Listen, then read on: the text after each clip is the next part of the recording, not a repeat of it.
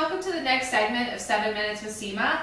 This segment is actually for keeping your knees healthy. It will both strengthen the muscles in your quadricep, and if you're having knee pain, this is a great way to start to kind of bring some mobility back into the joints as well. So let's go ahead and get started. Come on to all fours, tuck your toes under, lift your hips up and back, downward facing dog. Pedal your feet, sway a little bit side to side, shake your head yes, shake your head no. And then inhale, lift your right leg straight up and back. Exhale, low lunge, step your right foot between your hands. Inhale, open your arms alongside your ears, coming into a high lunge. And then from here, exhale, hover your left knee towards your mat. Take your right arm and you can wrap it around your back, reaching for your left hip. Your left arm is going to reach over your left ear towards the right side of the room. The deeper you can get your knee towards your left knee towards the ground, the more opening you're going to get into your left hip flexor. Sink your right knee right over your right ankle. 2 more breaths right here. Great. Inhale, lift your right arm up. Extend your back leg. Take your hands into your heart center. Keep your right knee bent. From here, you're going to shift your weight into your right leg, and you're going to bring your left knee and tap right behind your right calf. The right knee stays bent. You're going to inhale, extend your left leg, keep your right knee bent. So this is different than a warrior 3. Exhale, tap your left knee in. Inhale, extend. Exhale, tap. This time, try to go as deep as you can into that squat. So again, making sure that you're using that right quad. You can even touch it, make sure it's activated. And then from here, start to bring your left foot forward. Now you're going to keep that right knee bent and just hold. So a lot of people can go all the way down, depending on their mobility, into a full pistol squat. For now, if you want to just hold here, then we're just going to inhale, extend a little bit, exhale, sink. Inhale, extend, exhale, sink. Inhale, exhale, and then cross your right or your left ankle over your right knee and squat down. From here, you can keep your arms in front of your shin, or if you want to take a deeper stretch, here I'll pivot and turn so you can see what I'm doing here. You can take your left elbow into your left sole of your foot, make a fist, and plant your right hand on top. So you're really pushing with your foot into your elbow and your elbow into your foot here. This is going to help stretch your outer hip. Nice deep breathing, and you can sink into it here. I'm going to pivot and turn so that when we transition out of this, I stay on my mat. Great.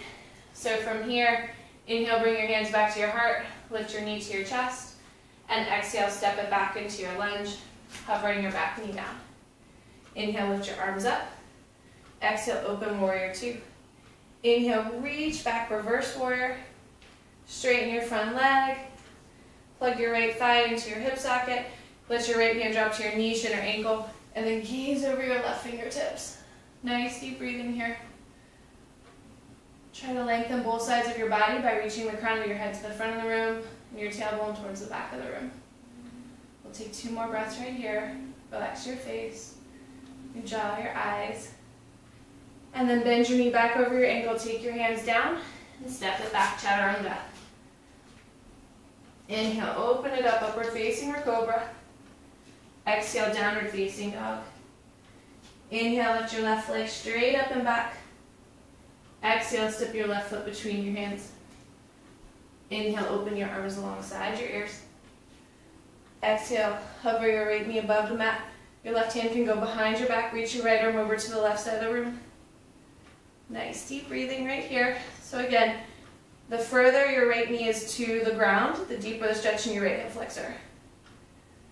Keep your left knee bent right over your left ankle. Inhale, breathe your arms back up. Exhale your hands into a prayer position. Keep your left knee bent, and we're going to tap our right knee into our left calf.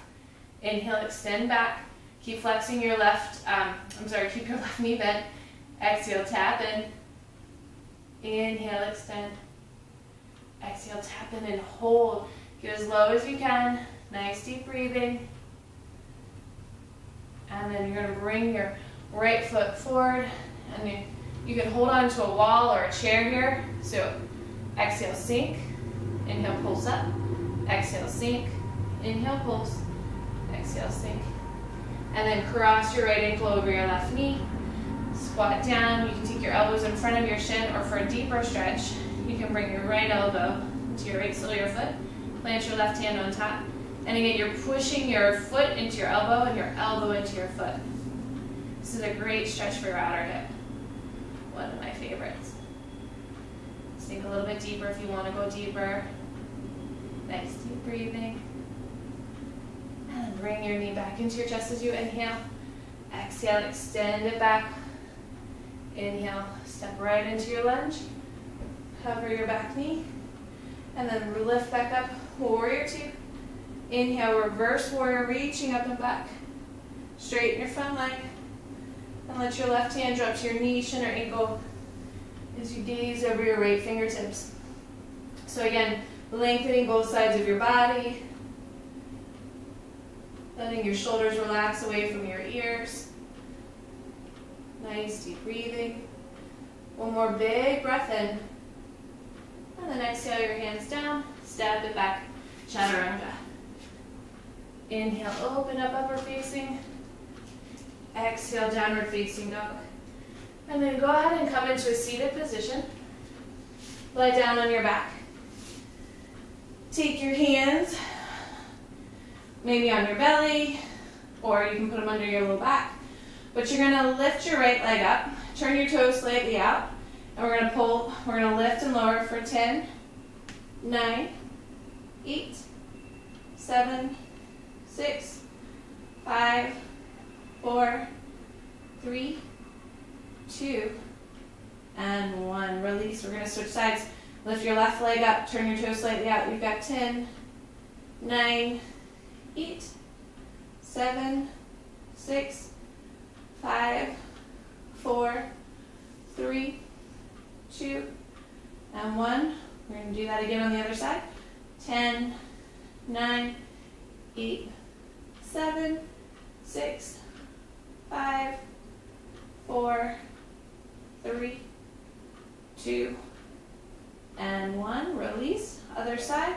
You've got 10, 9, 8, 7, 6, 5, 4, 3, 2, and 1. Hug your knees into your heart. So that exercise was actually a recommendation from one of my friends who has a chiropractic and acupuncture practice in Washington. His name is Adrian Hiller, and his website is Pins and Needles Acupuncture. So if you have other, questions or thoughts, he has a great website for different activities you can do for healing as well. So anyways, coming back up through center, giving yourself one more hug, and then we're done. Thanks for checking in, guys. Have a great day. Bye.